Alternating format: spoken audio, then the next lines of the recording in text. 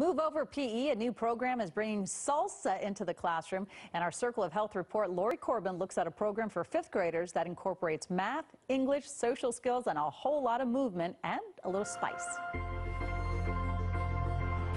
At Dr. Owen Knox Elementary, salsa is in full swing with the Conga Kids. You learn a lot of new dances and you get a lot of exercise. You get to meet new people. Meeting others in a positive way is the reason Principal Keisha Moten was excited to bring the program into her school. Such character building in all of our students for them participating, and the health aspect. And you can do a lot of fun things with health other than run or play basketball. There's also math, English, and yes, a social skills component, perfect for the fifth graders. On the one hand, they're a little skittish and a little shy, but on the other hand, they're willing to embrace all the dances and all the things that come from the dancing. Every time you practice it, you get more energy. Over 6,000 kids are involved with Conga Kids, crossing 7 school districts from Beverly Hills to Pomona.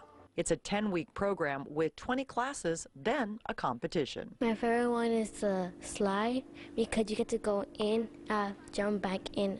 On May 23rd, it's actually the Conga Kids Spring Finals. Where else? At the Conga Room at LA Live. You can come on down and take a look. It's open to the public. Competitors from all over the Los Angeles County region. Jimmy Smith's there as the MC. We've invited the mayor. Brad Gluckstein learned to salsa in his 20s and later co-founded the Conga Room. He sees this type of dance as a win-win for kids. Teamwork, leadership, and respect that comes from dancing with another partner. Lori Corben, ABC 7 Eyewitness News.